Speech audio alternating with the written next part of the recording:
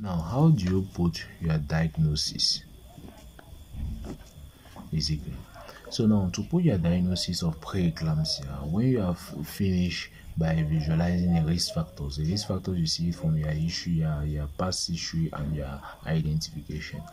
And when you have visualized the clinical presentation by knowing the mechanism and the mechanism of the pre-eclampsia, you visualize the clinical presentation of the patient. I've said generally a patient in pre-eclampsia, on your history, on your physical examination, you're going to have an increased blood pressure, and you do urinalysis on the urine dipstick, you're going to have proteinuria. All those are the elements on the physical examination that can tell you that somebody is having pre-eclampsia. So those are the different elements that you need to visualize when you have a patient like this. Now, when you have a patient, after in obstetrics and gynecology, I've already told you that you should not directly jump into the diagnosis. So the diagnosis is made up of compartments. The first element of your diagnosis is the big topic of the diagnosis. When you identify a patient that is having a hypertension in pregnancy, you call it a hypertensive disease. You say that you conclude on a hypertensive disease in pregnancy. That's the big topic, hypertensive disease in pregnancy. Now, inside the hypertensive disease in pregnancy, you say that your first differential is pre-eclampsia. That is the first differential that you must have always in hypertensive disease in pregnancy. Why? Because you may not see the proteinuria at the instant where you are seeing your dipstick. Provided you are doing a dipstick at 12 o'clock, there may not be any urine positive dipstick. Generally, the best dipstick that has to be done is done in the early morning on the first urine. Because the first urine is a measure of the glomerular filtration rate, is a urine for the whole 12 hours that the patient was sleeping. That's why the first urine is very important in measuring the proteins. And generally that's what you have to assess when you want to assess the urine dipstick. So if you come to a patient that is urinating at 1 p.m.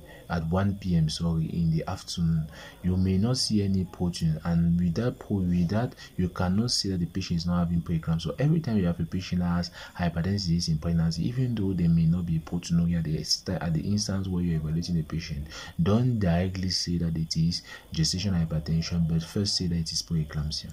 Now, your differential diagnosis can be gestational hypertension, third one can be chronic hypertension, fourth one can be superimposed gestational hypertension on chronic hypertension, and the fifth one can be eclampsia. So those are the different hypertensive disease in pregnancy.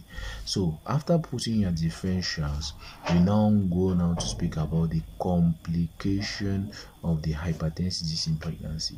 The complication that we said it can be obstetrics complication, which are HERV syndrome, which are eclampsia, which are postpartum hemorrhage, which are placenta abruptio, and the fetal complication, which are acute fetal distress, intrauterine fetal demise, or growth restriction. And you have already all the elements of the physical examination that you need to do in order to assess them. Now, the next thing is going to be the non-obstetric complication. We have already spoken about that, and we have spoken about the mechanism that hypertension is going to result to this non-obstetric complication, and the mechanism via which proteinuria is going to result to those non-obstetric complication. Now, after speaking about the complication, you have completed now your diagnosis. So you have completed your diagnosis. Now, in the diagnostic discussion,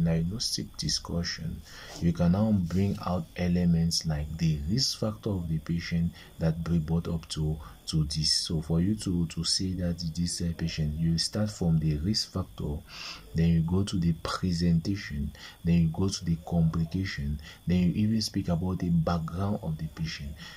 So all those are the risk factors. You go to the presentation of the patient, then speak about the complication of the patient in a diagnostic discussion. So this is how you bring out your diagnosis when you have a patient that has pre-eclampsia. So after this, now you are now going to visualize the investigation.